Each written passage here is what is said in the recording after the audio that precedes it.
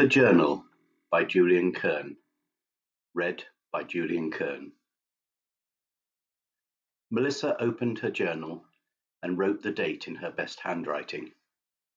Every day she had forced herself to complete a summary of the day. As a teenager, there was plenty to write about, and for Melissa, awash with swirling hormones, every day was emotional. Her journal was a form of therapy. As she turned 13 and her periods started, it coincided with a time at school where other girls had been really bitchy. Even her so-called friends had turned their back on her. She was on her own. The result had been a bathroom rendezvous with a razor blade and the start of a journey of self-harm. The psychologist, who had seen it all before, had suggested the journal. "It's a way to externalise your inner thoughts," he told her. "And just writing them down is a form of catharsis. You could even annotate each day with an emoji, depending how you feel."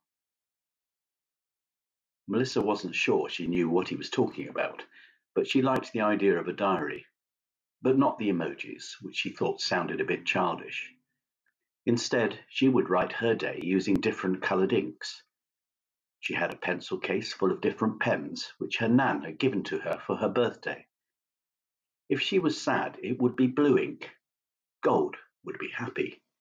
Green would represent something new, but red would be for a really special day. She had read that the Romans marked their calendars with a red letter to signify an important event, giving rise to the expression Red Letter Day.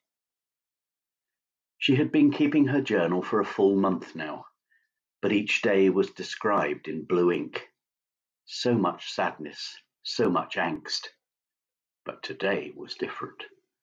She had met a new friend at school. They had walked home together, and Anna had invited her in.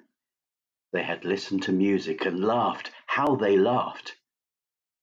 That night she wrote in red pen, describing her day with Anna. The day her journal changed colour.